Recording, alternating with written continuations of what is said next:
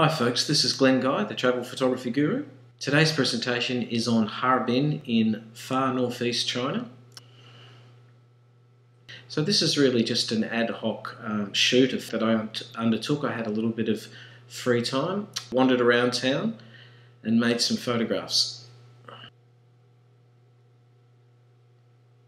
Now I suppose the dominant elements during January, winter in China, is going to be ice and snow, so that dominates, as does the colour red.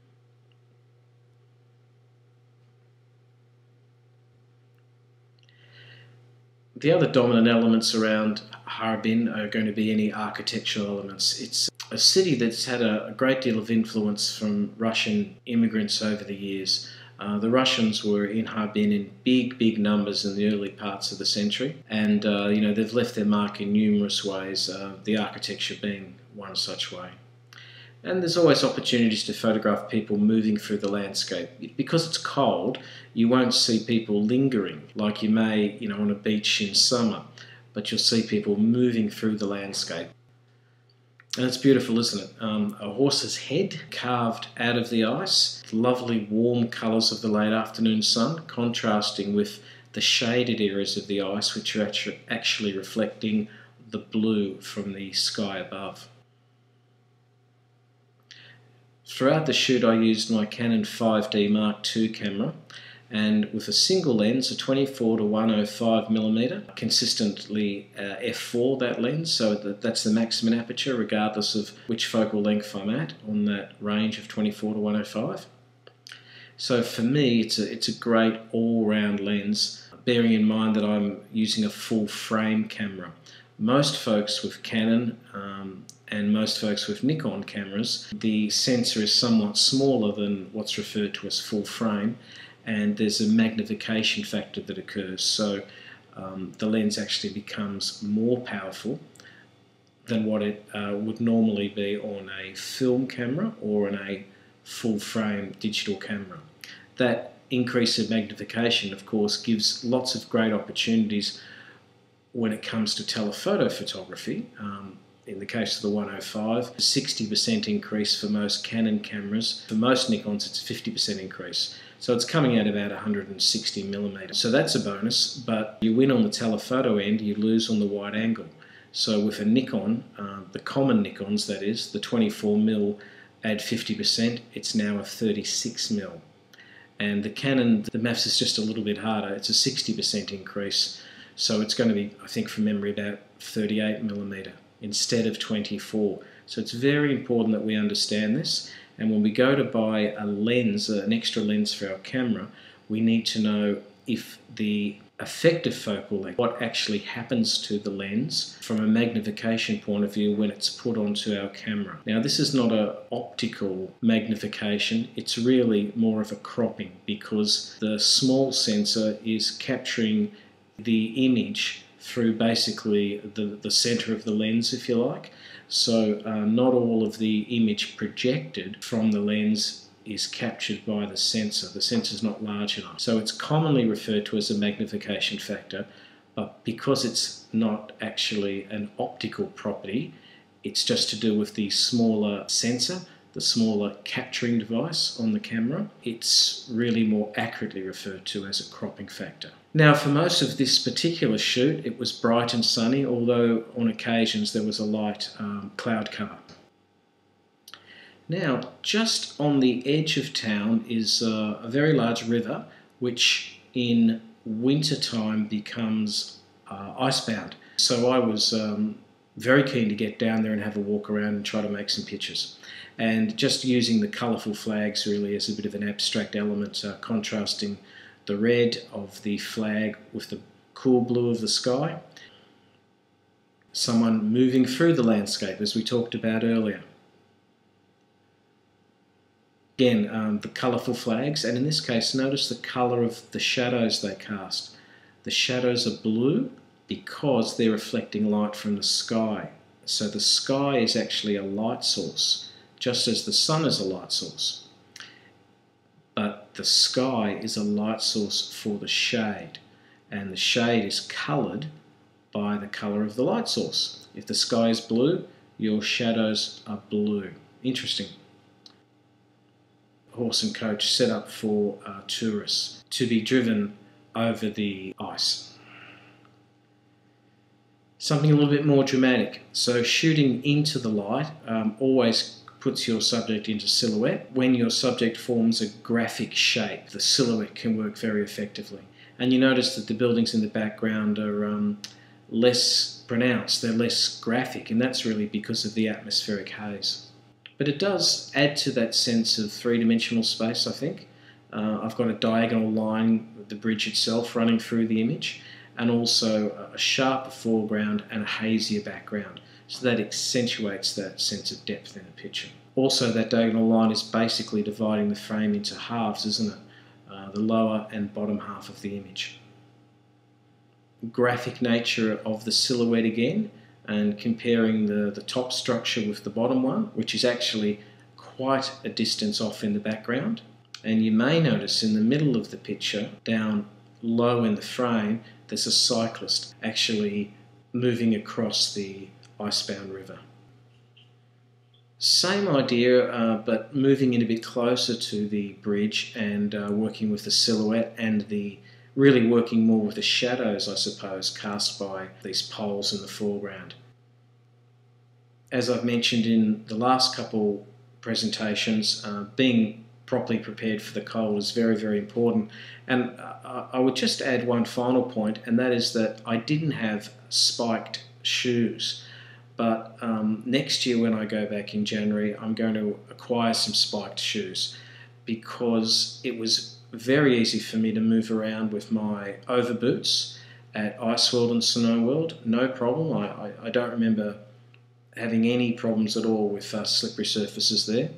But moving around the streets of Harbin itself, it was pretty slippery. And, I had to be very, very careful and move slowly. And the problem with moving slowly is it's very hard to stay warm when the temperatures are so cold. So my solution would be to get some spikes for the next trip. But many of you folks from North America or from various parts of Europe got lots of skills for managing it. So the local Chinese people were just walking around in ordinary shoes. For anyone else with my sort of background, it might be worthwhile bringing some spiked shoes along as well. This is a lass from the hotel that I stayed at in Harbin, and she was working in the restaurant as a waitress. And I asked her if she wanted to show me around the place, and I made a couple pictures of her, really just to send back to her as keepsakes. Much nicer light in this shot, and for those folk that come on the tour with me, I'll definitely give you the tips on how I go about using natural light. I do have the necessary skills to use fill flash in a range of situations, but I'll always prefer to work with the natural light. It's actually a lot easier, and you can see the light before you make the picture, which is of course not what happens with flash. You've got to take the shot, then examine the result. A much trickier scene, and she looks a bit cold in this shot, and that's because she's squeezed up against the ice, of course. But just finding different ways to make pictures of her, and she'll no doubt have a laugh when she sees this one. So you see the European architecture in the image? There's lots of that in Harbin. It's actually quite a beautiful city. Street vendor with some strange looking hot dog-like delicacies. And these little things, I'm actually not sure what they are, but I think the ones in the foreground are a kind of meat. Well, it almost looks like it's got that toffee apple sticky goo around the outside of it. So again, this sort of European boulevard. Quite a prosperous town, really. The contrast with the young guy, probably a student, busking. Looked like a G-chord he was playing there. Here's some more silhouettes, this time of people. The good thing about this is, you shouldn't feel like you're invading anyone's privacy as long as you don't block their passage. And because they're going to be silhouetted, we're not going to be able to see who they are. So they're more iconic, they're shots of people moving through the space, not of individuals, because we can't see their faces. The shadows become important in this, the groupings of the people in 2s and 3s, etc. That's kind of what binds the whole image together. And I suppose the darkness at the top, sides and bottom of the frame, and our eye moves towards the brightness, and that takes us through the picture as well. I prefer this one mainly for the colour. You know, my eye goes towards the orange and the red there in the centre.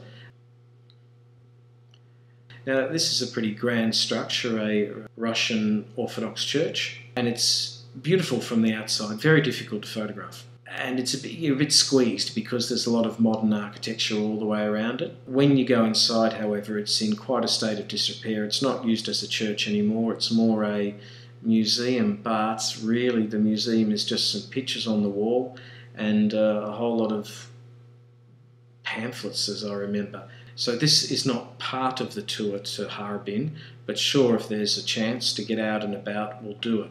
And I just thought it would be worthwhile people seeing what the possibilities might be.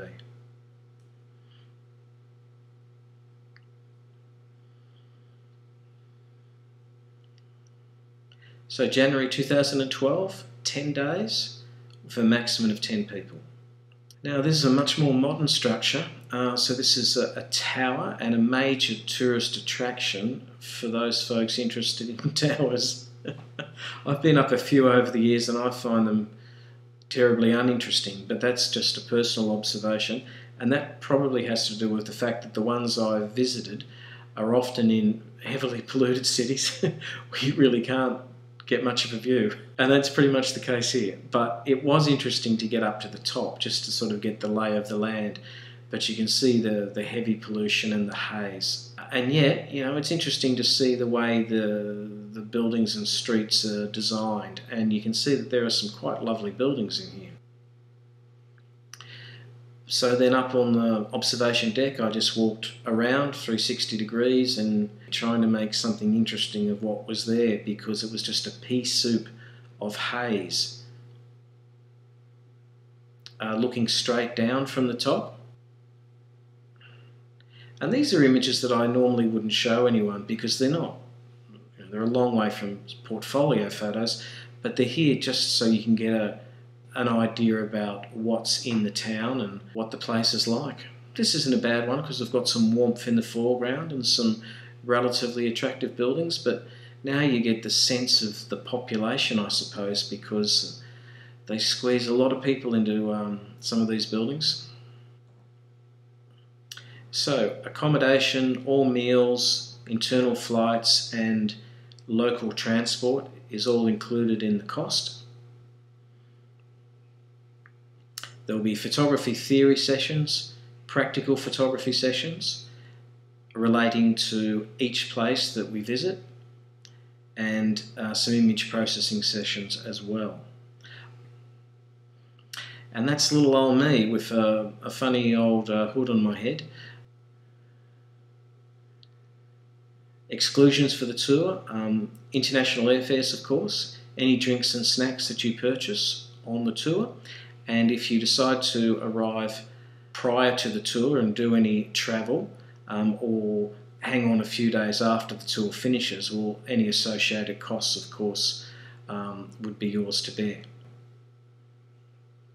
So you can find me on travelphotographyguru.com, facebook.com/travelphotographyguru. Now this is one of the sort of surprises that I throw in when I can. It was formerly a Russian restaurant, beautifully decorated, and it's got that real sense of history to it. I just wouldn't suggest you did what I did, which was order from the Western menu, because the food wasn't very good. But the Chinese menu, I'm led to believe, is actually pretty good. So I hope you've enjoyed that little presentation. The next journey I'll take you on will be in Shanghai, and we'll see photography on the Bund by the river and also Nanjing Road, some night photography. So that'll be a bit of fun, and I'll get that to you over the next few days. Thanks so much. Bye for now.